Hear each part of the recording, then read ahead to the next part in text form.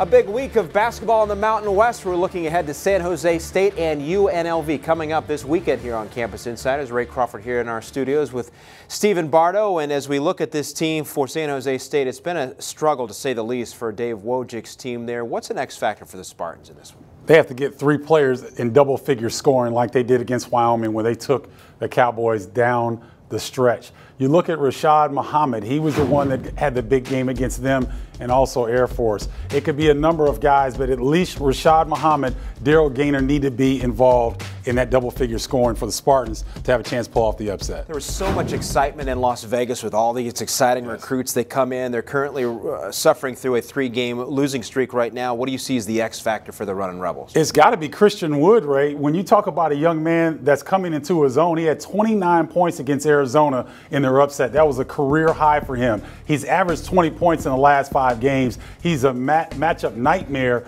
for the smaller San Jose State team. They've got to continue to feed this young man because he's a budding star. Well, one thing is for sure. One of these two teams will come away with their first conference win of the season. Stephen, thanks very much. So who will it be on Saturday? Will the Spartans pick up their first league win of the season, or will it be the Runnin Rebels? Find out Saturday night beginning at 9 o'clock Central on Campus Insiders.